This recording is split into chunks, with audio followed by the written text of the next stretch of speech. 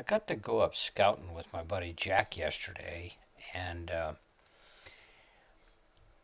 this is up in the Williams area.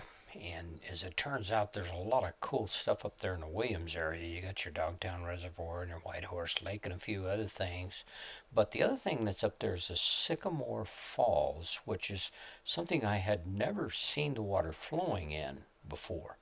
Now here's an image that I took many, many years ago when I did a bike hiking video off of the Sycamore Trail.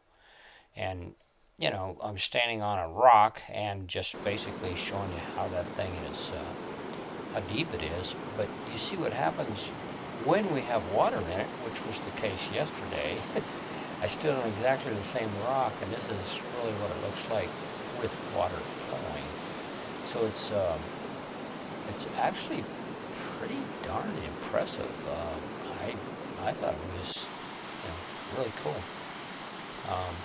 Something you want to do if you can. Of course, it takes water for it to work. And this year we have really good monsoons, and so that seems to be the case. Most of the time it's dry. I've been there many times and never seen a flood before.